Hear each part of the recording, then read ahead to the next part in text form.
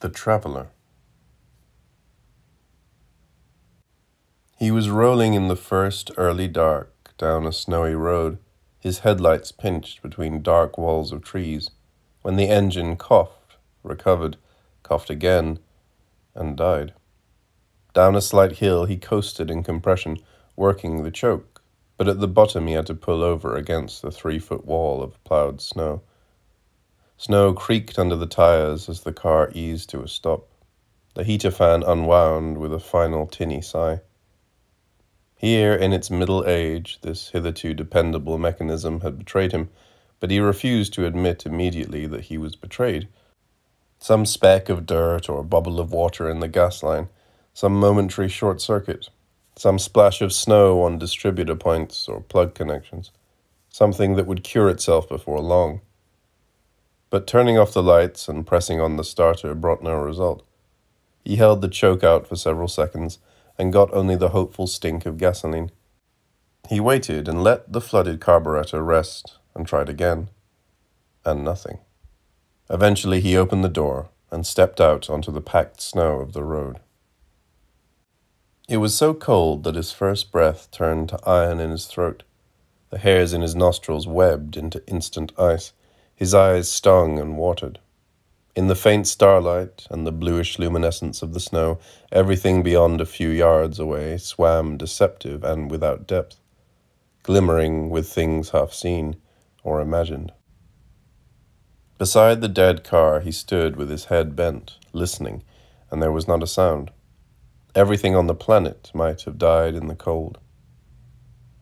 Indecisively seeking help, he walked to the top of the next rise, but the faintly darker furrow of the road blurred and disappeared in the murk. The shadows pressed inward. There was no sign of a light.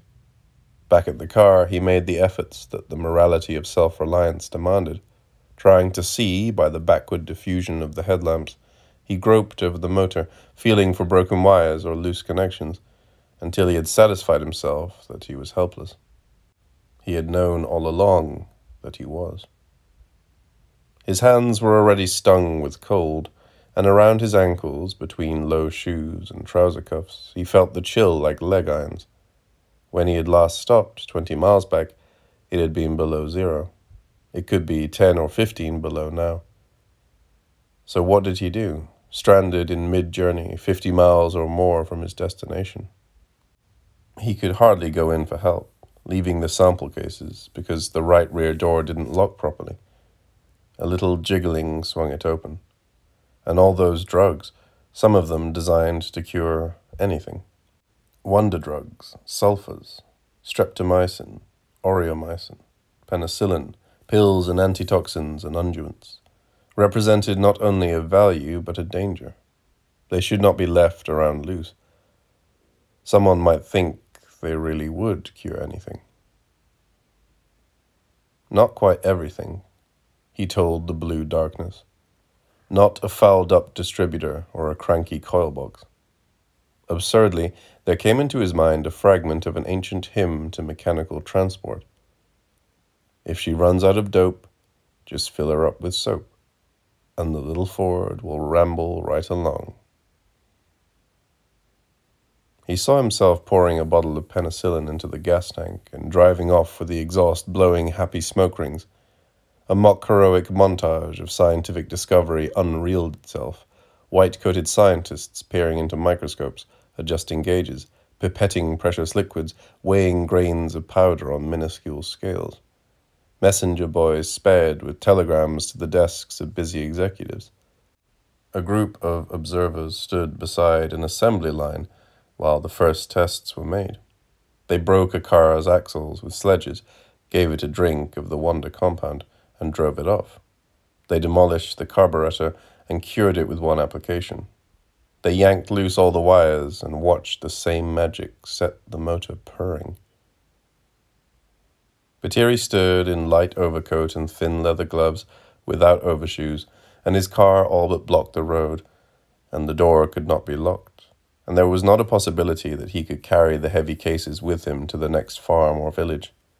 He switched on the headlights again and studied the roadside they revealed, and saw a rail fence with cedars and spruces behind it. when more complex gadgets and more complex cures failed, there was always the Lucifer match. 10 minutes later, he was sitting with the auto robe over his head and shoulders and his back against the ploughed snowbank, digging the half-melted snow from inside his shoes and gloating over the growing light and warmth of the fire. He had a supply of fence rails good for an hour. In that time, someone would come along and he could get a push or two. In this country, in winter, no one ever passed up a stranded motorist. In the stillness, the flames went straight upward. The heat was wonderfully pleasant on icy hands and numb ankles and stiffened face. He looked across the road, stained by horses, broken by wheel and runner tracks, and saw how the roadside acquired definition and sharp angles and shadows in the firelight. He saw, too, how he would look to anyone coming along, like a calendar picture.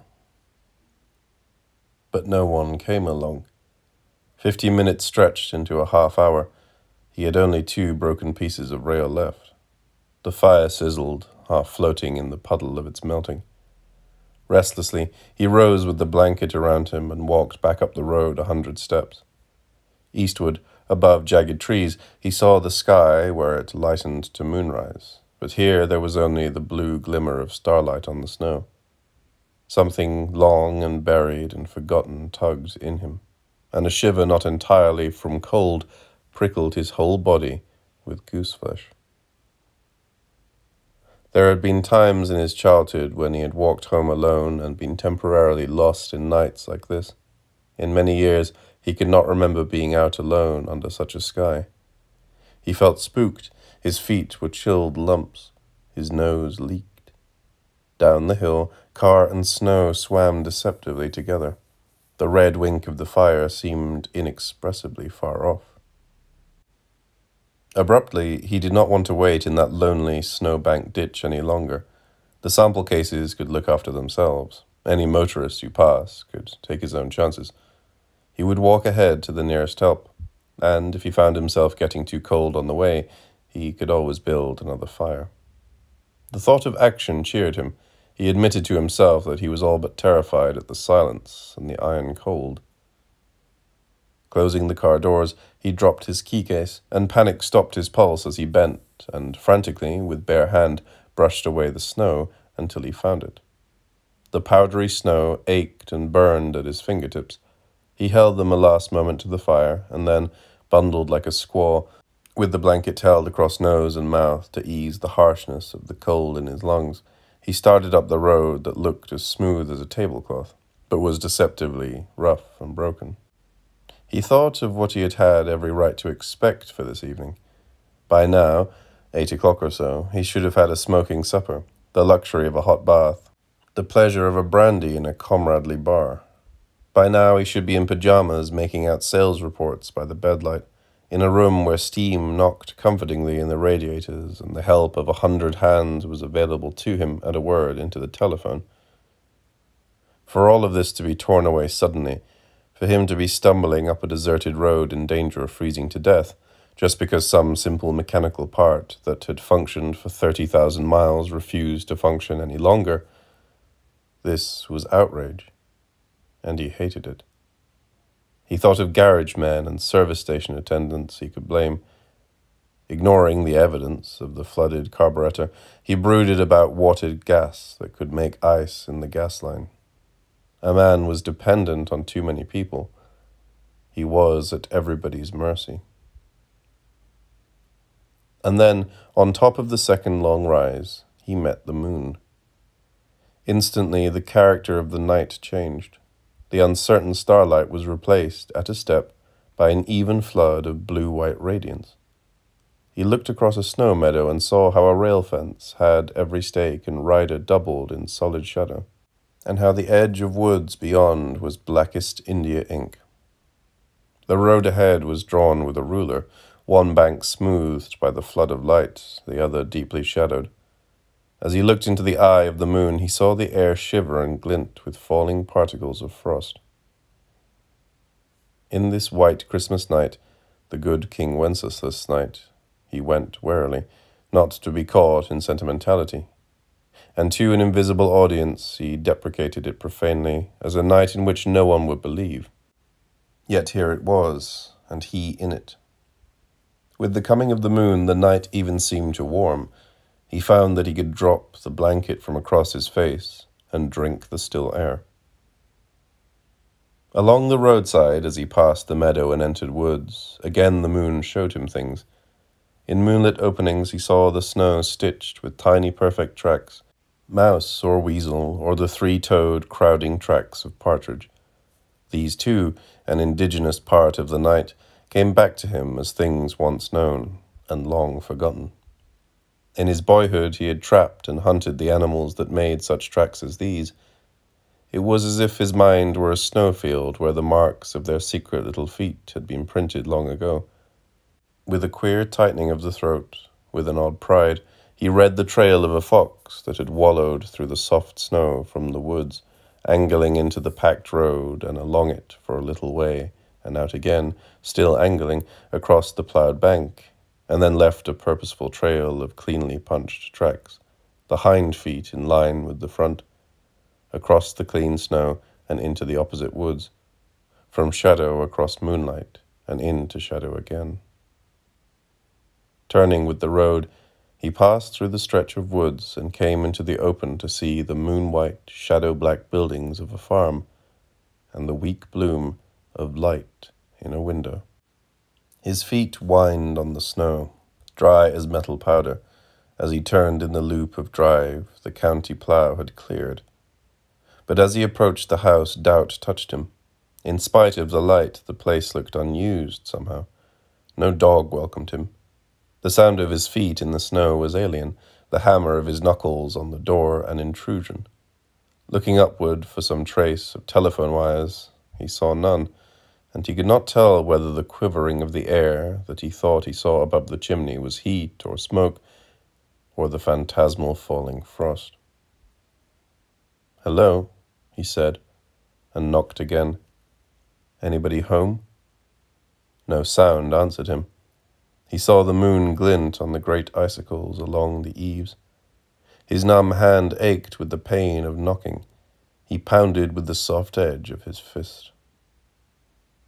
Answer finally came, not from the door before which he stood, but from the barn, down at the end of a staggered string of attached sheds. A door creaked open against a snowbank, and a figure with a lantern appeared, stood for a moment, and came running. The traveller wondered at the way it came, lurching and stumbling in the uneven snow, until it arrived at the porch, and he saw that it was a boy of 11 or 12. The boy set his lantern on the porch. Between the upturned collar of his mackinaw and the down-pulled stocking cap, his face was a pinched whiteness, his eyes enormous. He stared at the traveller until the traveller became aware of the blanket he still held over head and shoulders, and began to laugh. "My car stopped on me, a mile or so up the road," he said. "I was just hunting a telephone or some place where I could get help." The boy swallowed, wiped the back of his mitt across his nose. "Grandpa's sick," he blurted, and opened the door. Warmth rushed in their faces. Cold rushed in at their backs. Warm and cold mingled in an eddy of air as the door closed. The traveller saw a cot-bed pulled close to the kitchen range, and on the cot an old man covered with a quilt, who breathed heavily and whose closed eyes did not open when the two came near. The grey-whiskered cheeks were sunken, the mouth opened to expose toothless gums in a parody look of ancient mischief. "He must have had a shock," the boy said. "I came in from chores and he was on the floor." He stared at the mummy under the quilt, and he swallowed. "Has he come to at all?" "No." "Only the two of you live here?" "Yes." "No telephone?" "No." "How long ago did you find him?" "Chore time. About 6. "Why didn't you go for help?" The boy looked down, ashamed. "It's near 2 miles. I was afraid he'd—" "But you left him. You were out in the barn." "I was hitching up to go," the boy said. "I'd made up my mind." The traveller backed away from the stove, his face smarting with the heat, his fingers and feet beginning to ache. He looked at the old man and knew that here, as at the car, he was helpless. The boy's thin, anxious face told him how thoroughly his own emergency had been swallowed up in this other one. He had been altered from a man in need of help to one who must give it. Salesman of wonder cures, he must now produce something to calm this over-worried boy, restore a dying man. Rebelliously, victimized by circumstances, he said, "Where were you going for help?" "The Hill place. They've got a phone." "How far are they from a town?" "About 5 miles. "Doctor there?" "Yes." "If I took your horse and, sleigh, could someone at the Hills bring them back, do you think?" "Cutter. One of the Hills boys could, I should say." "Or would you rather go, while I look after your grandpa?" "He don't know you," the boy said directly. "If he should wake up, he might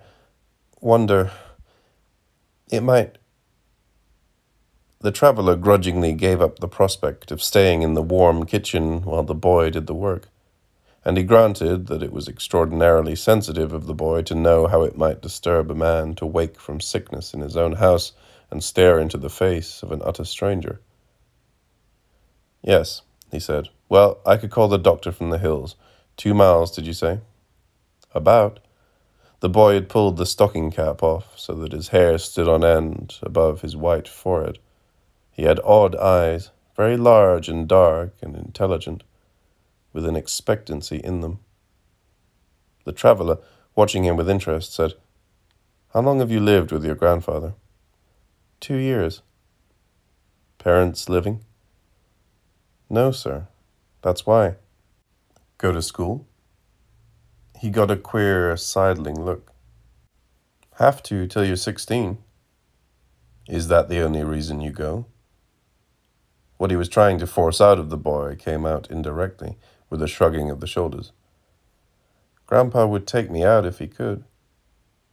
"Would you be glad?" "No, sir," the boy said, but would not look at him. "I like school." The traveler consciously corked his flow of questions. Once he himself had been an orphan living with his grandparents on a back farm. He wondered if this boy went, as he had gone, knocking in imagination at all of life's closed doors. The old man's harsh breathing filled the overwarm room. "Well," the traveler said, "maybe you'd better go finish hitching up. It's been 30 years since I harnessed a horse.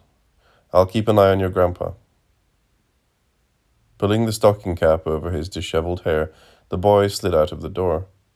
The traveler unbuttoned his overcoat and sat down beside the old man, felt the spurting weak pulse, raised one eyelid with his thumb, and looked without comprehension at the uprolled eye. He knew it was like feeling over a chilling motor for loose wires, and after 2 or 3 abortive motions, he gave it up and sat contemplating the grey, sunken face, the unfamiliar face of an old man who would die, and thinking that the face was the only unfamiliar thing about the whole night. The kitchen smells, coffee and peanut butter, and the mouldy, barky smell of wood from the woodbox, and the smell of the hot range and of paint baking in the heat. Those were as familiar as light or dark.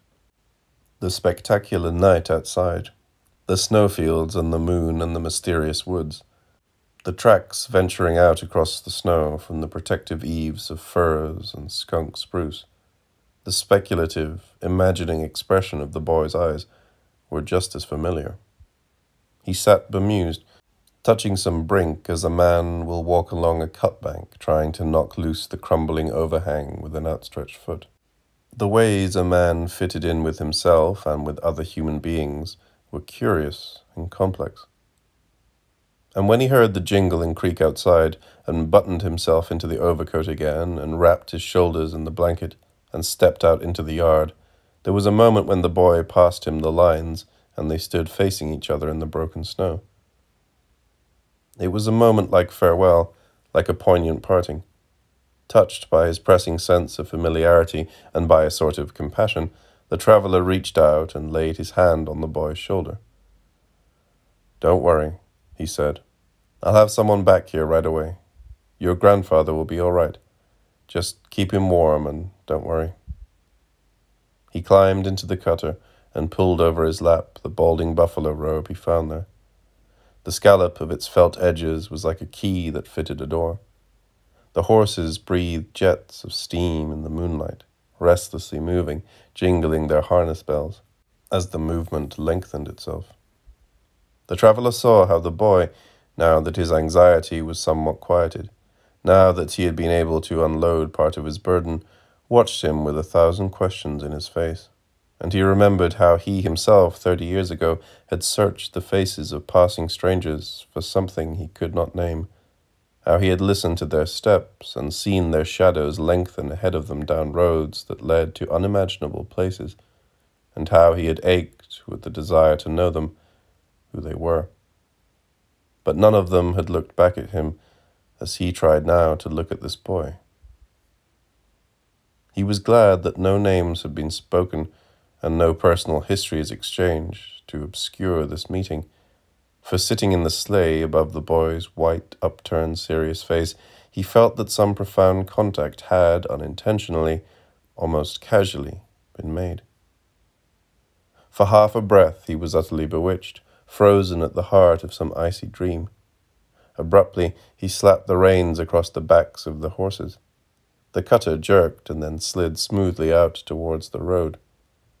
The traveller looked back once to fix forever the picture of himself standing silently, watching himself go. As he slid into the road, the horses broke into a trot. The icy flow of air locked his throat and made him let go the reins with one hand to pull the hairy, wool-smelling edge of the blanket all but shut across his face. Along a road he had never driven, he went swiftly towards an unknown farm and an unknown town, to distribute, according to some wise law, part of the burden of the boy's emergency and his own. But he bore in his mind, bright as moonlight over snow, a vivid wonder, almost an awe. For from the most chronic and incurable of ills, identity, he had looked outward, and for one unmistakable instant recognized himself.